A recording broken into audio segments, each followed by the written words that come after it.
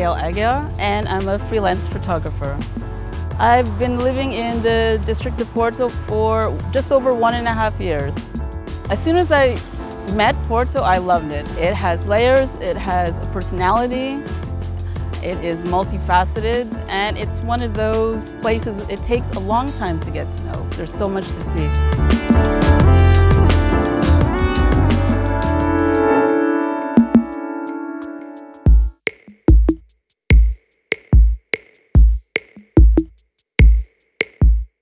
We are in São Pedro de Afurada, better known as Afurada to everyone. We're on the other side of the Douro River from Porto.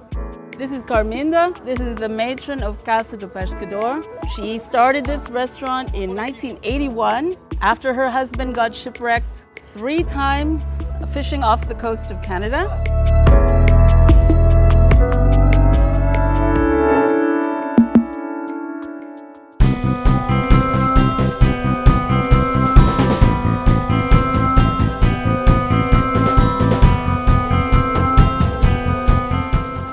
Are in the Cafe of Comida de Rua inside the Mercado de Matosinhos. This is the municipal market of the city of Matosinhos. This little spot is like a little oasis of plants and vegetables. I can have my breakfast.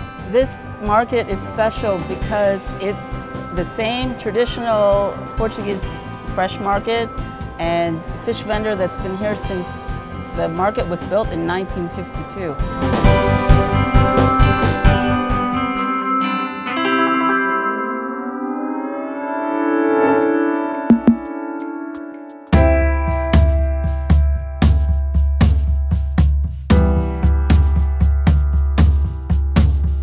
We are on the upper floor of a tea house and tea shop called Rota in the Sede Feita neighborhood of Porto.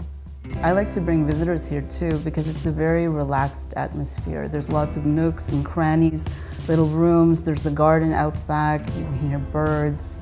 It's very relaxing. The menu is 40 pages full of tea selection from every continent.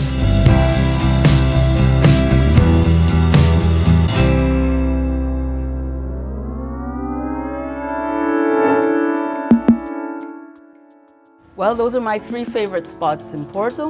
So thank you for coming along on this day with me. Hope to see you again in Porto soon. Ciao!